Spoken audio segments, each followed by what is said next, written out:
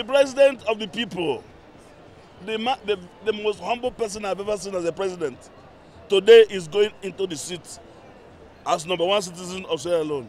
You as a star or a celebrity, what convinced you to be here? Because he convinced me. He was in my birthday in London. And he took me out when I came to shoot Igbou in London, Igbou in Sierra Leone, yeah. He took me out. A humble man, descend low, ordinary Igbou. Hey, why wouldn't I be here? Talking of London, as you and I know, many Nigerians in London, many Sierra Leoneans, what would be your message to them? As you and I know, there are lots of them there and over here as well. Just help me tell them that development has come to Sierra Leone again.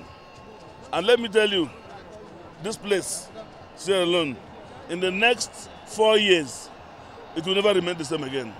Just a final one before you go. As a lot of people wanted to talk to you, what would be your message to all Sierra Leoneans who will be watching your interview today? Keep smiling and be happy, because there's obvious development here, I tell you.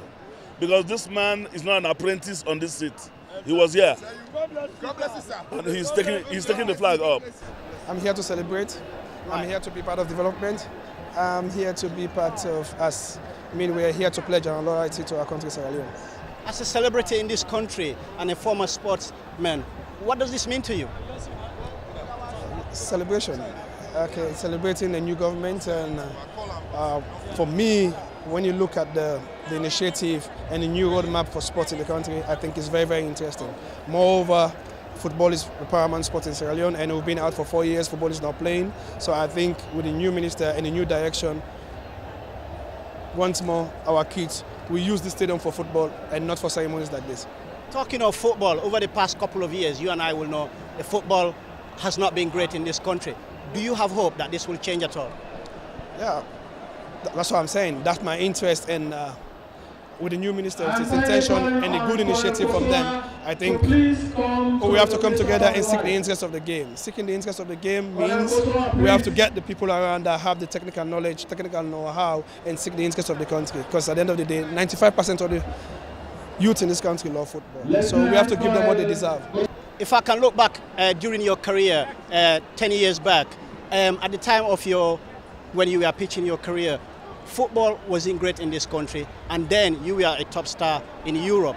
Having said that, do you think with this government, with all the promises that have been made, they'll be able to fulfill them? Yes, obviously the past government did their best, but why I'm optimistic is because the current president was in the helm of affairs 25 years ago, and we went to 2 Nations Cup and we won 2 Zone 2s.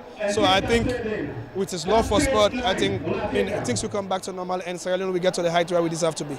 What would you like to be as the priority? For now, I just want to focus on letting the game play.